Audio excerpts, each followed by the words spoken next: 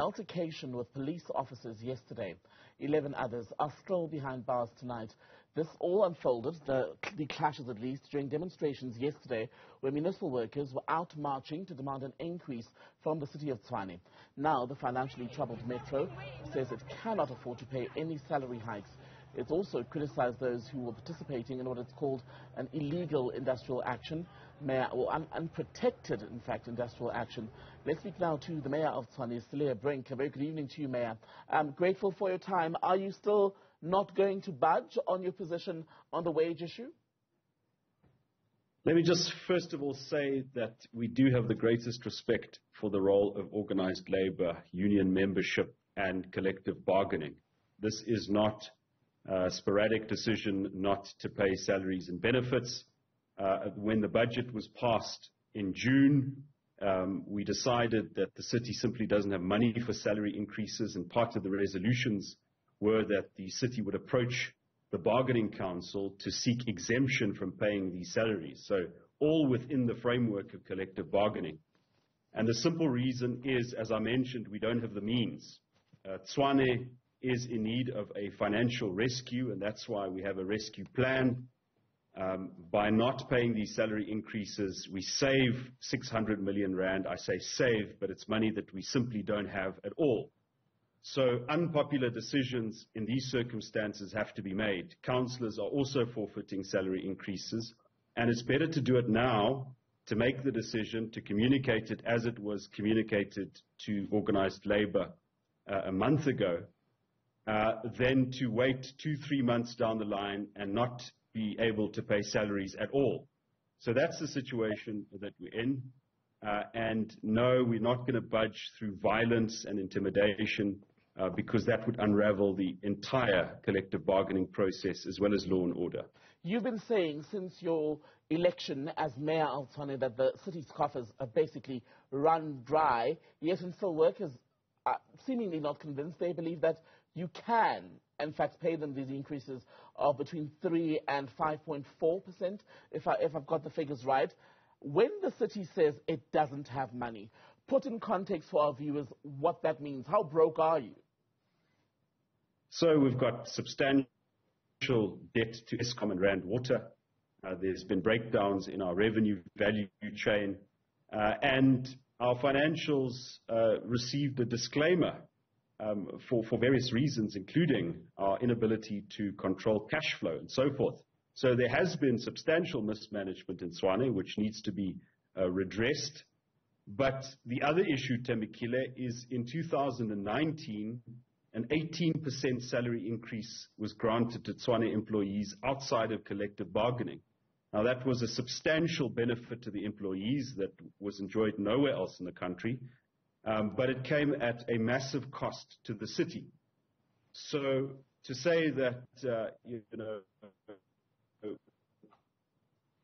the circumstances of workers is not ideal. We can agree with that, tools of trade and so forth, but it's not entirely true that workers have been left destitute, and we have to look at what we're able to sustain. So until we can achieve a measure of financial recovery, we won't be able to pay these increases, but it's not just that we won't pay the increases. We'll seek exemption at the bargaining council. We'll follow the proper processes.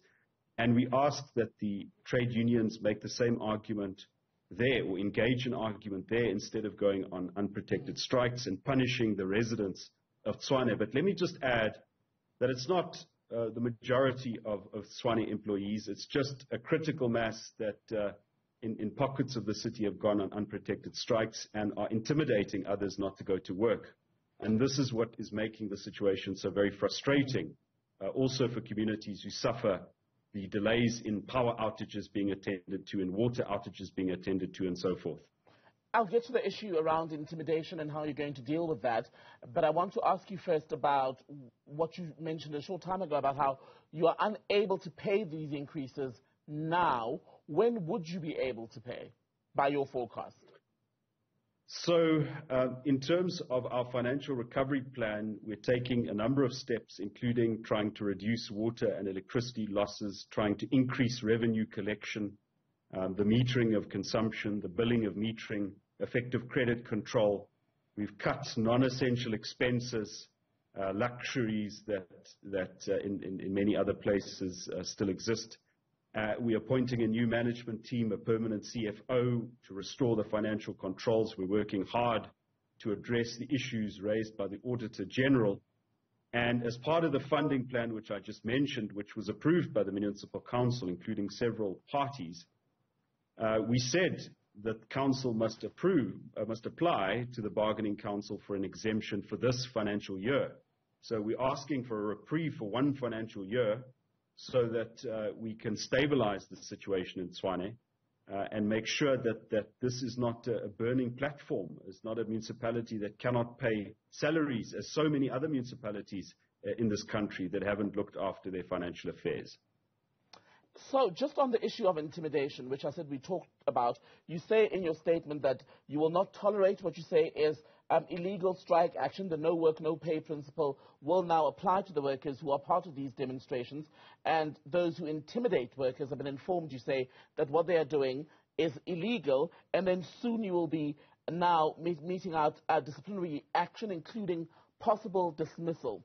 Are there workers you've now identified who are indeed in the line of fire who will possibly be dismissed as a result of what's happened over these last 2 days? There certainly are. Many have been arrested already for public violence, public drunkenness, damage to property, and so forth. And those are easy cases to identify. But of course, we've got systems and controls to see who's at work and who's not at work.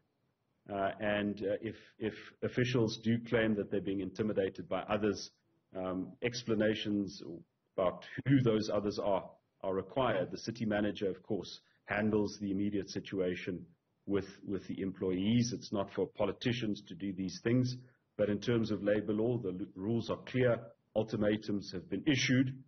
But of course, we are more than happy to speak to employees and the leadership of trade unions and to explain to them that what we will do is to stick to the rules of engagement, which is to go to the Bargaining Council to argue our case, for them to argue their case, and for the issue to be resolved in that manner. Let me also just say that Samwu in particular wanted to hand a petition to the leadership of the city, myself and the city manager yesterday.